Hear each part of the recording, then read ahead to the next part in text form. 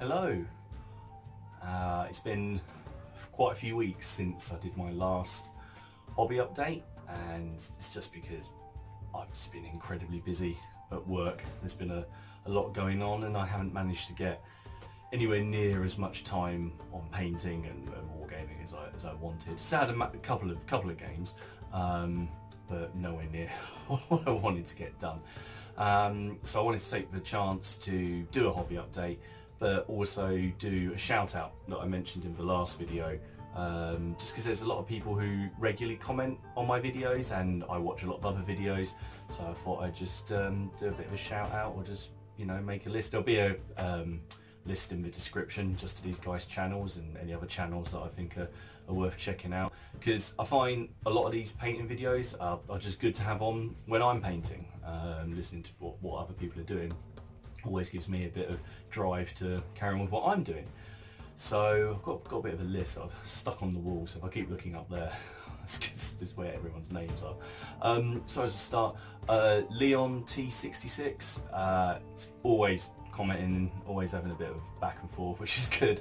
I really like the sort of way he paints it. All his colours and everything are really bold, and he's currently working on some Landerschnecks, I think I've pronounced that right, which is a little bit after the sort of medieval period I'm on, but he does like his stripes, and it's kind of encouraged me to now try and do some on some of my models, but we'll see how that turns out. Really enjoy looking at his Napoleonic stuff. Go and check it out if you haven't, although I suspect most people, if they're watching these channels, have probably already seen his videos. But also check out his rules as well for his Napoleonic stuff. It's well worth a look. Another channel is Wargaming with Gary, and he has a whole mixture of stuff on there. Talks about fantasy, talks about the Mortal Realms thing that's just come out, the Age of Sigmar magazine, which I've got, which you'll see some bits in a minute. Yeah, he does really good videos where he goes through the comments and responds to them. And in fact, he responded to one of mine, I think today actually, where he just wondered about the name Seventh Son and wondered if I was a seventh son. The answer is no. I'm one of one. I just really like Iron Maiden, and it's a great Iron Maiden album, Seventh Son, the Seventh Son, and that's it. Boots on the Table with Dom, he's got some great battle reports on there, really nice stuff, and probably the most battle reports I watch are on that channel. He's got some bolt action on there. There was a really good pike and shot one, and there's some sharp practice on there that I've been watching. I just finished watching on when they have a battle in some crossroads, and it's really sort of piqued my interest in checking that out, the skirmish of that. Having said that, I've been just looking at the new Nick starter, not Kickstarter, Nick starter from North Star Games for muskets and tomahawks. They've got something on there at the moment, so you back this thing, but it's actually been released in March, so it's effectively just a pre-order, but not like Kickstarter where you have to wait for months and then it might not come. And the base game comes with a rule book, the source book for the American-Indian War, right? American-Indian War? French-Indian War, and some models and some tokens. But a bit like Saga, because it's produced by Studio Tomahawk, are doing the same thing. They're going to release other source books. They're going to, for skirmish gaming, so they're going to cover the Napoleonic period, they're going to cover American Civil War and the Anglo-Zulu War. So it's something I'm really interested in, so I might look into getting into that. I've on basic miniature painting.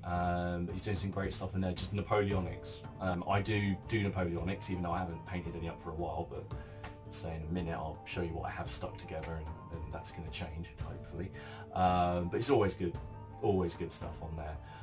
BJ Kerno modelling, same thing, Napoleonics on there, always really nice, and he's really good at basing. In fact, he's put his artillery on oval bases, and they're the bases that I use for my Napoleonic command bases, and I never thought that, and now I really want to go back and do them again, but the thought of having to rebase loads of artillery is kind of putting me off. But I'm for any project I do in the future where I'm going to have artillery, I might switch to that He's got some great bolt action games on there. I do play bolt action, just not very much. I sort of tend to focus on Napoleonics, the Wars of the Roses stuff, and we've been playing a lot of sort of skirmish games and Dead Man's Hand and things like that at the moment.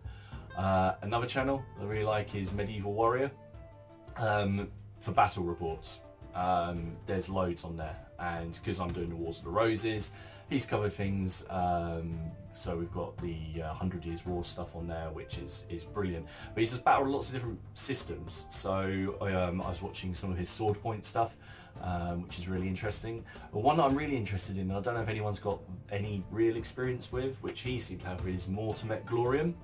And it's a system that I've been looking at, but I can't seem to find out too much about it. I'm planning on using Hail Caesar for our Wars of the Roses games, and then after we played a couple of games, I dare say we're going to start sort of house ruling things. So, but Mortimet Glorium, interesting. I like those videos, and it's worth checking out. Von Ketteringham is a great channel, and there's just so many models, so many models. He's a machine. He's just a painting machine, but it's inspiring. It's inspiring. It really does push me to try and do some stuff. Hasn't worked in the last month because I've just been knackered from work, but going forwards, hopefully I'll be able to sort of crank up what I'm doing. And then I can't pronounce this. I'm sorry if I butcher this, but Grana Prigo. Again, more Napoleonics, which is great because when I got into Napoleonics, it was I'd always thought about doing it, but the sheer model count put me off. It was in 2015 that it was on the 200th anniversary of Waterloo. It had all these celebrations, and there was a competition, and I can't remember what website or Facebook page was running it, but the prize was the collector's box set of the Ward of La Haison box. So I entered the competition, didn't hear anything, and then 2 months later I got a knock on the door and this bloody great box appeared, just chocker with stuff, and that was it. And hence a monster was created. So I went from that, and then I've just been adding and adding and adding to it, and I don't think it'll ever stop. But thinking about that, I should probably actually crack that out again, because I think I've got enough now to actually probably do the complete La Haison battle without having to sort of substitute things in.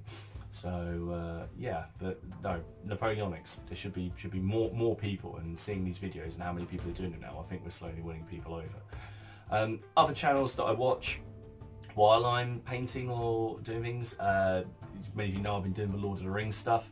Zorp Gaming is an amazing channel for anything to do with Middle Earth. It's brilliant.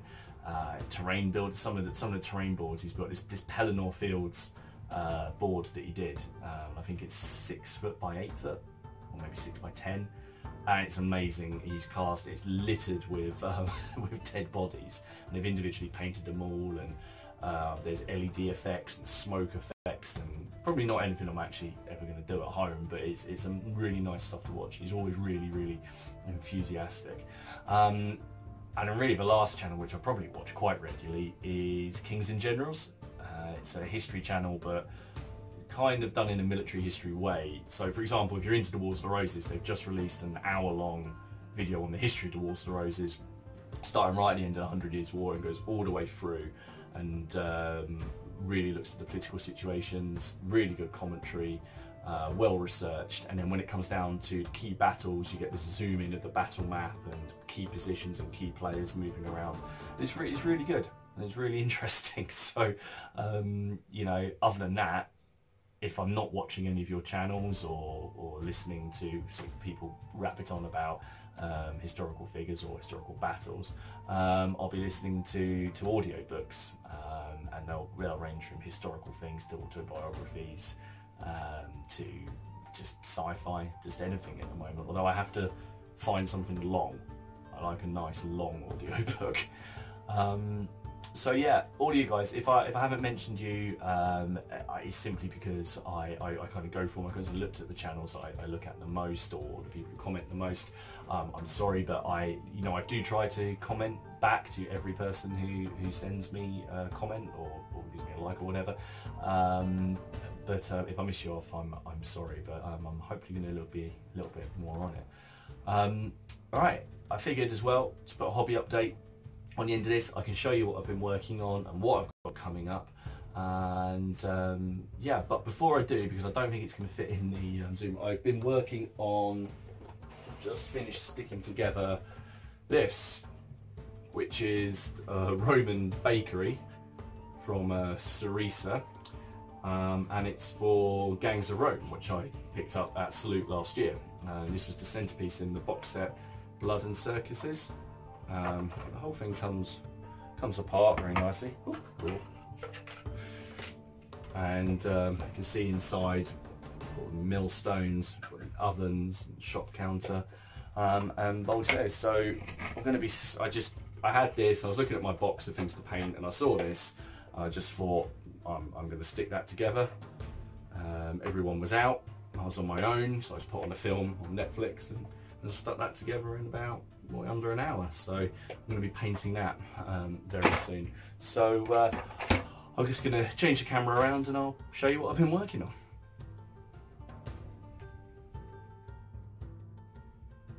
Okay, so what I've been working on in sort of the spare moments that I've had when I haven't been working.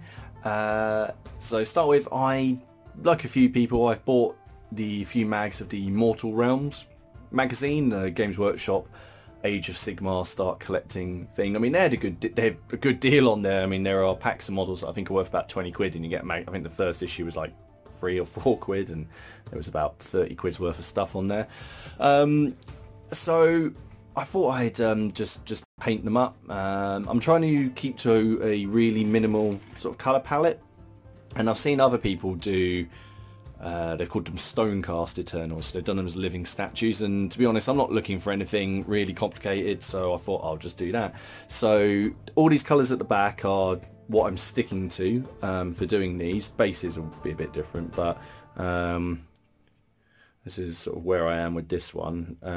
So I just wanted to use really minimal colour palette, and I didn't want the statue to be grey. I wanted to go for a bit more of a sort of a sandstony kind of effect, so I've based it with, after spraying it black, Mournfang brown, dry brushed with Rackar flesh, dry brushed with a Shabti bone and a bit of edge highlighting, and then just done some blue glow effects.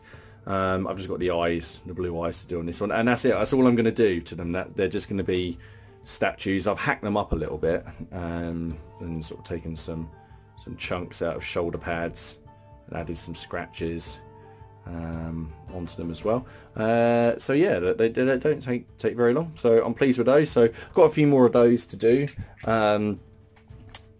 But I'll sort of do those as and when. My daughter likes the models from Age of Sigmar, and I might let her paint the undead ones, because if they're going to be ghosts, all she has to do is whack the Hex-Ray flame on them. Again, Leon T66 reminded me, basically, because he was doing some farm animals, and I forgot I bought this pack from War Bases, again at Salute, just to be a little objective marker. So just got some little sheep. I can't remember the type of rams or sheep, but they were meant for Dark Age stuff, so just putting those together. So those should hopefully just take a couple of minutes to finish off. But the main thing I'm doing is, obviously I showed you guys a while back the Napoleonics that I'd worked on, so I'd done this test base of Italians, so I finally got around to just sticking together enough for a battalion. So I do 24-man battalions. These are just on here with blue tack in a minute, because I was just sort of dry fitting them, but you know, what a set. It's just awesome. So yeah, drummer, officer, sapper. I've chucked a Voltigeur on here because I didn't want to do the Eagle Guards. So, and then we've just got normal Fusilier there. And then instead of having a single base of grenadiers and a single base of voltigeurs, I've just kind of added a front rank onto here. So guys at the back, Fusiliers, NCO with a Fanion, and then we've got some of these really cool looking grenadiers at the front. Loads of little extras in this Perry box as well, so you've got like this extra sort of water tin on there. And then on this one's on the Voltigeurs, you've got the guys with the horn, which was cool, so I've added those onto the front. And I've still got, after sticking these together, there's still 20 models left, so I can either make them up as a sort of under strength unit and do them as a skirmishing unit, or I can just buy 4 more models and have a whole nother battalion. So there we go, that will be a battalion of Italians. So I'll be starting work on those in the very near future. And next I stuck together all the spares that I had from my Wars of the Roses. Not all of them, my armoured ones, my foot knights. So we're going to be having the game of this at the end of the month, and I'll be filming it for some kind of battle report. Speaking of battle reports, I don't know what do people prefer? Do they prefer sort of, if you like live action, so you can see the dice rolls and that, or do people just like a sort of a summary at the end of a turn? I don't know. I haven't really decided what we're going to do yet, but we're going to give it a go. So these are a mixture of the Foot Knight sprues, the Mercenary sprues, basically everything. So I've kind of taken the bodies and the heads, and just to create another unit. I also found someone who was selling a Foot Knight sprue on eBay cheap, so that'll be turning up, so I can add a couple more guys. And the reason sort of like looking at this was I purchased some more flags from Freezy Water Flags, because so the flags that I already had, as you can see here, these are the Yorkist standards. So we've got Edward, Richard of York, Lord Hastings, who's the one I've used, and somewhere in there I think covered up is Richard, but the flag in his for when he's Richard III, not when he's Duke of Gloucester. I got some standards, and I just realised that I had the livery standard for the Earl of Essex, which is this green and black one, and then I've got his personal coat of arms. So I went back on the website, and then I found, using his index system on there, which of these packs had his standard in it. So these guys, when I paint them up, they're going to be done in the colours of the Earl of Essex. They'll be black and green. So I'm going to do one unit of Foot Knights. The Earl of Essex will be mixed in. I'm not going to have him as a separate commander like I did with Lord Hastings, because Lord Hastings was an overall commander of Edward. So I'm not going to do him like that. He's just going to be in the front rank, and you know, that'll be just, that unit is the Earl of Essex's unit. So I'll do one unit of Foot Knights and one unit of Billmen, and I've got enough mercenaries left to sort of bulk out some of my pike units. Speaking of Freezy Water, if you go on that website, there's a countdown on there. I think he's closing the website down maybe near the end of the year, so I'm trying desperately to get everything I want off of there before it disappears. But I picked up this, which standards and badges and livery colours of the Wars of the Roses. It's just interesting. I like sort of books like this, so it goes through their mottos, and then he's done loads of research just on the different combatants, their standards, their mottos, the different heraldry devices that they use, and it's good for wargaming. Now, while I said before, I'm not too worried about being 100% historically accurate, I still like to kind of go along those lines, and it just looks cool. So yeah, this was a nice little book to get hold of. But he's got loads on there dealing with different battles. So that's really where I am. I've got a big terrain project which I've been working on, but I'll want to show that off when it's completed. It's a bit messy, and I don't know if anyone's noticed, but it's a little bit windy out at the minute. So because I'm using a lot of pigments, it's not really the weather to be finishing it off. So hopefully the wind will die down. And speaking of the Gangs of Rome stuff, I've just got this to stick together. Again, I picked this up at Salute, completely forgot about it. So just some Roman buildings under construction. I won't do anything fancy with these. I'll put them together, I'll spray them brown, I'll dry brush them, pick out the bricks, and that'll be that. Anyway, again, sorry it's been so long since I last updated. Thank you for taking time to watch this, and everyone who's commented or asked. I know a couple of people asked where I've been. I am still here, and I am still watching all your videos, and I'm really enjoying them. So keep it up, and I'll see you guys again soon. Cheers.